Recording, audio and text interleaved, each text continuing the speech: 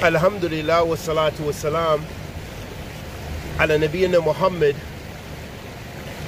wa ala alihi wa sahbihi wa sallam. Amma ba'd. Habati fillah, a question was asked about haram police, meaning that an individual, I believe in the West, suggested that we should have Muslim patrols or that command the good and forbid the evil, basically, that they go around communities.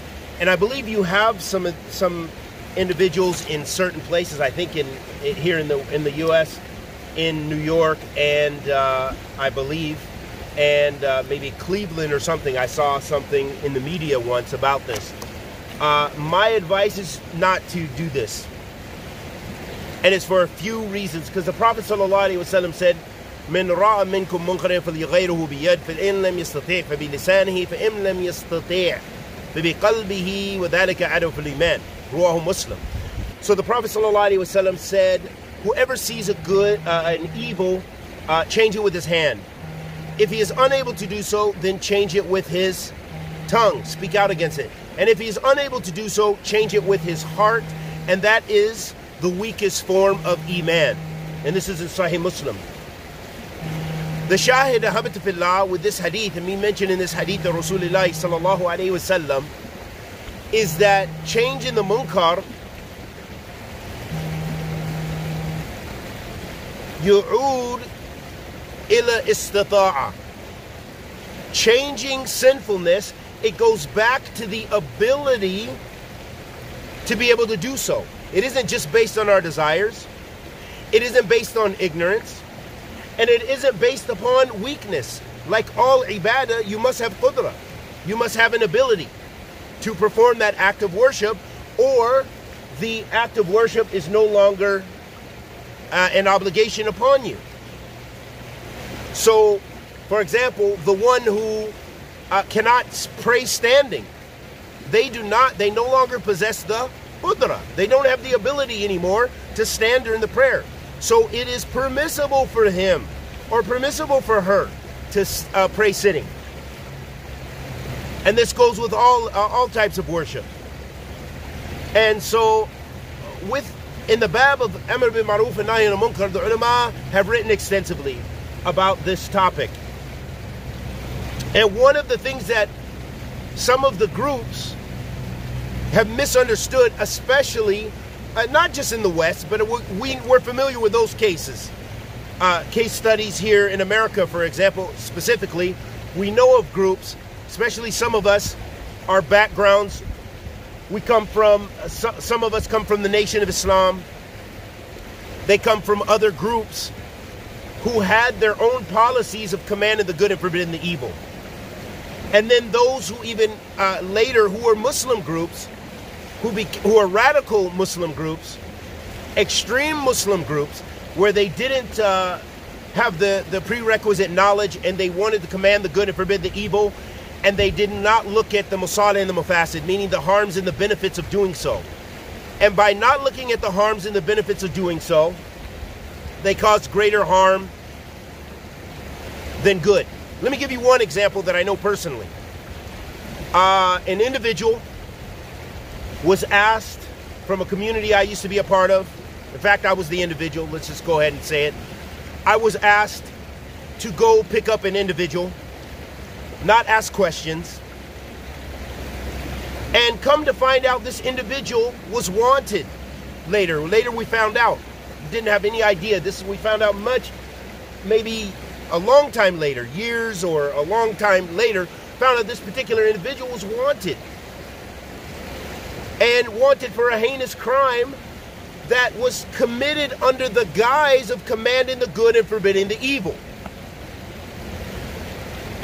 So this shows you how bid'ah and jahil, innovation, religious innovation, and ignorance only leads to a greater harm, more mafsada, even if they're trying to practice an aspect of the deen, commanding the good and forbidding the evil.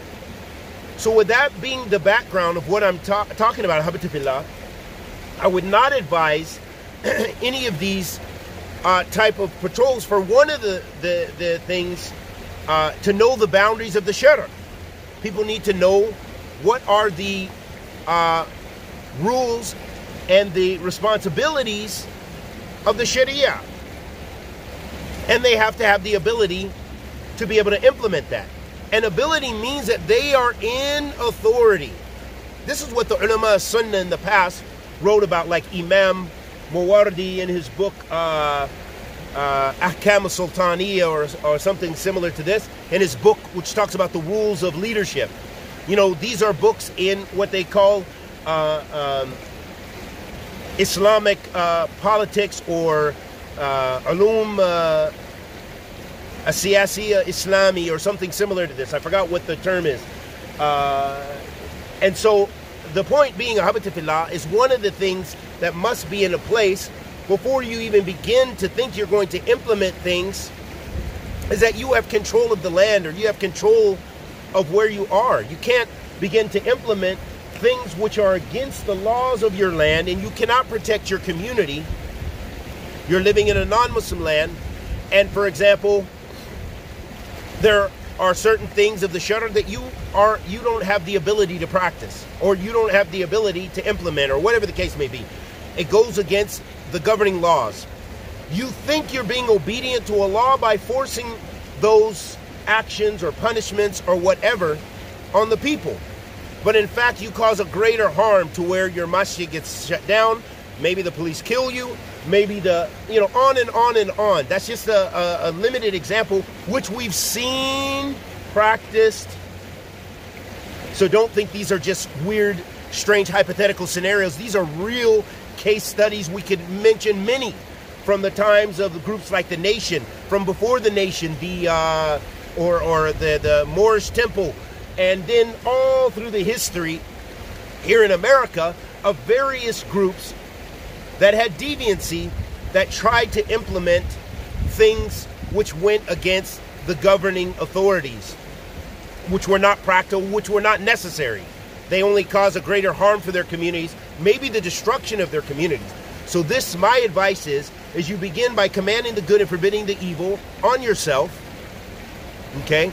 Policing yourself, making sure you're not doing haram, you're not doing those bad actions, advising your brothers and sisters with gentleness, with the ability to do so. If you have the qudra, if you have the ability to do so, advise. If you see a sister, she's walking by the masjid, whatever the case may be, you advise her with gentleness and kindness. Sister, may Allah subhanahu wa ta'ala bless you and reward you and guide you and forgive us and you.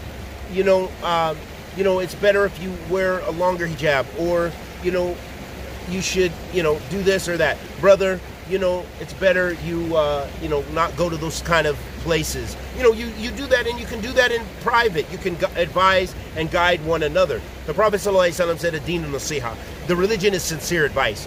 So it's very important that we maintain that bab of advising one another, calling one another to good, and advising one another and preventing the evil to the best of our ability.